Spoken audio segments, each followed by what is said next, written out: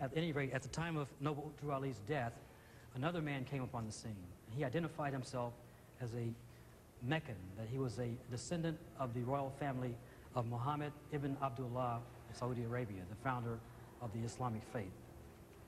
This is an early photograph, or an enhanced portrait of Wallace D. Farad, the actual founder of the Nation of Islam. Elijah Muhammad will become Wallace D. Farad's first student. In 1932, though, only 2 years after Wallace D. Farad founded the Nation of Islam, trouble again was on the horizon, mainly because Wallace D. Farad had some rather controversial teachings. He taught that he was the last messenger of Allah and not Muhammad ibn Abdullah of the 7th century. And he also taught his followers that if they killed 4 white people, or a combination of white people and blacks who were traitors to the black race, that they would automatically go to heaven and receive a star and get a free trip to Mecca. One of these believers, Robert Kareem, took Wallace D. Farad's teachings to heart, and he began to take on victims. His first victim was a black man that he had laid on a table or an altar, makeshift altar in his apartment, and ran a knife through the man's heart. The man survived and tried to escape, and at that point, Kareem took an axle from a car, part of an axle at least, and bludgeoned the man to death, and then stabbed him several times in the heart to complete the sacrificial murder. When neighbors found out about the murder, they summoned police. And the police, 2 days later, as you can see, this happened on November 21st, 1932. 2 days later, the police went to the Fraymore Hotel in Detroit, where Wallace D. Farad set up shop, where he lived, basically. They arrested him as an accessory to murder.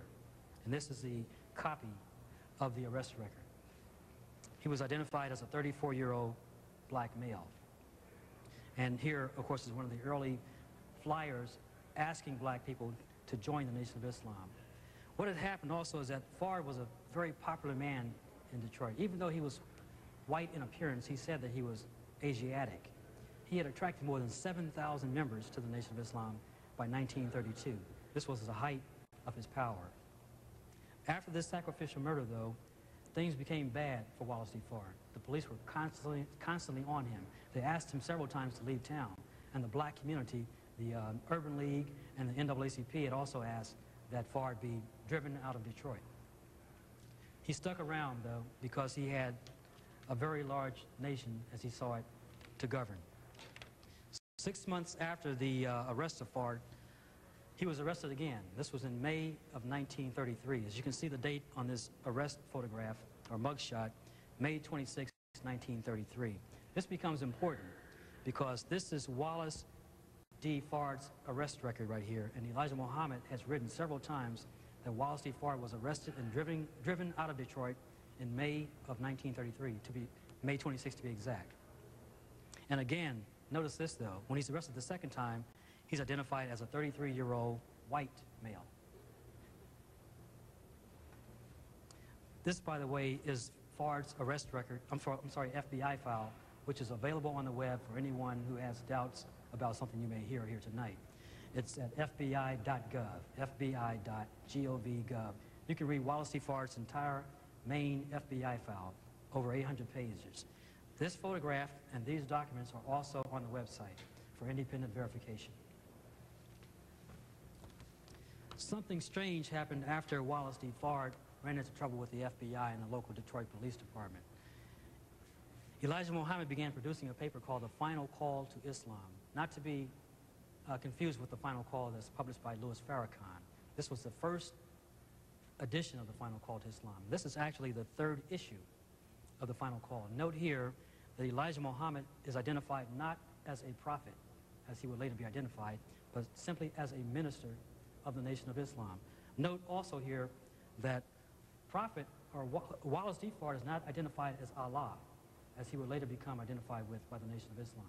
But he's identified as the prophet Farad Muhammad. Very important distinction to make. Also notice here in this last segment of the paper where he's identified, where he's quoted as saying such: "There is no God but Allah, and Muhammad, and Farad Muhammad is his prophet." So again, Farad insisted that he not be considered a messianic figure in terms of the deity. He urged Elijah Muhammad personally not to call him God. Elijah Muhammad had said once to him that, I know who you are, you're God. And he said, don't ever say that again, because first of all, people will think I'm crazy and they'll think you're crazy too, so don't even go there. But nevertheless, after Fard disappeared in April of 1934, Elijah Muhammad began to change the teachings. And gradually, in 1935, he began teaching that, again, that he was the Messiah, that he was the last prophet of God, and that Wallace D. Fard was God himself. This caused a major conflict in 1935 when Elijah Muhammad's younger brother, Karl, accused Elijah Muhammad of heresy. He says, what you have done is twisted the teachings of Wallace D. Fard and made them something that they are not. And so there became a blood feud between Elijah Muhammad and his younger brother, Karl. Elijah Muhammad was threatened with death by his own brother and by other Muslims, and they ran him out of Detroit. For the next 7 years, Elijah Muhammad was on the run from what he called the hypocrites, when in fact they said he was the hypocrite. As part of this counterintelligence program against the Nation of Islam, the FBI went back and began to look closely at Wallace D. Fard's background, and what they found astounded them. They found, by comparing Wallace D. Fard's fingerprints, that he was actually a petty criminal from Los Angeles named Wallace Dodd Ford. They also found out that he had been married and lived with a woman, a white woman, named Hazel Ford, and that he was identified on his marriage certificate as a white man. They also found the birth certificate of Wallace D. Ford's first child, who was called Wallace Max Ford, or Wallace Dodd Ford Jr. This was later changed to Wallace Max Ford after his wife realized that he was connected to the Nation of Islam.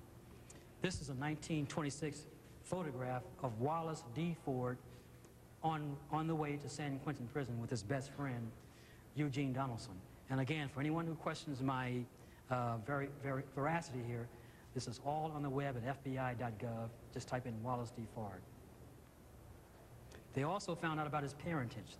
Wallace D. Fard's parents were from New Zealand. They were of the Maori tribe, which, as you know, was a jet black tribe that had come down from India and resettled. His father was a black man, a Muslim by birth, and his name was Zaret Ford, or Zaret Fard initially. His mother, however, was a Jewess, as they called him then, a Jewish woman by birth, who later was converted to Islam by her husband. But again, his mother was white, which is one of the more astounding facts about the Nation of Islam, I think. As the campaign began, Elijah Muhammad was outraged, and he said it was a lie. And he printed an article in the front page of Muhammad Speaks, offering anyone who could prove that Wallace D. Fard was Wallace D. Ford. He said, I'll give you $100,000. What happened is Hazel Ford heard about the reward, went to the messenger and mailed various documents to him, showing beyond any doubt that she was married to Wallace D. Ford, a.k.a. Wallace D. Fard, or Wallace D. Fard, as some say. Nevertheless, the campaign failed. Elijah Muhammad refused to pay Wallace D. Fard's wife the money because she said the fingerprints that I just showed you were doctored by the FBI. She went home empty-handed. My study began, and I wondered how much members of the Nation of Islam really knew about his origins. And I found out by interviewing Muslims that none of them knew where Shabazz was. They had heard about this great nation of the Shabazz all their lives, and none of them had ever asked where Shabazz was. I also wondered why Elijah Muhammad was preaching that Wallace D. Fard was God when the initial papers clearly showed that Fard never condoned teaching that he was God. And so I began to investigate. And what I found out was that Shabazz actually exists. It exists today. It is in Pakistan.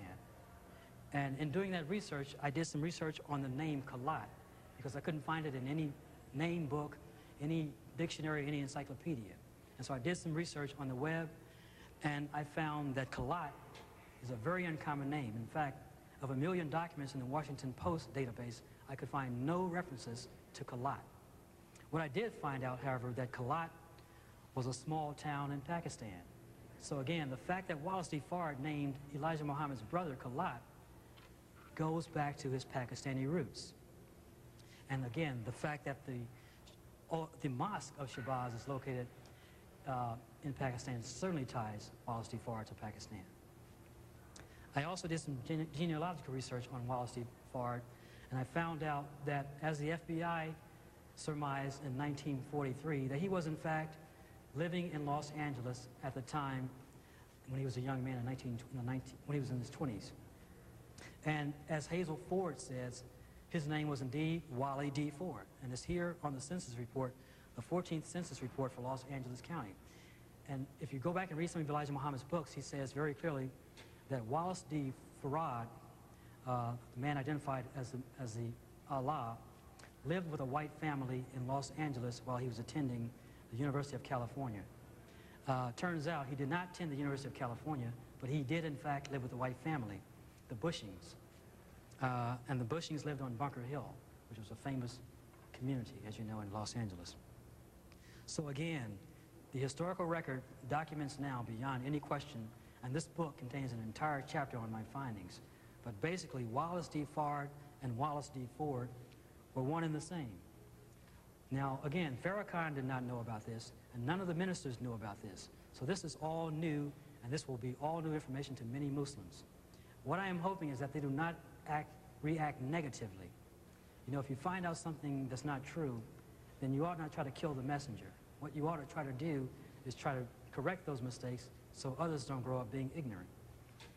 And when I heard Minister Farrakhan say recently that he had had an epiphany and that he was going to accept all men as brothers and stop teaching race-based Islam but go into the orthodoxy and teach true Islam, I was filled with hope, because I think Minister Farrakhan has a great deal of potential not only for the African American community but for America at large, because if he could come out of his experience and move to the mainstream, then I think there's hope for many of the white races in this country, that they can abandon racism and move to the mainstream and meet their black brothers and their Asian brothers halfway, and that we can have some real racial harmony in this country.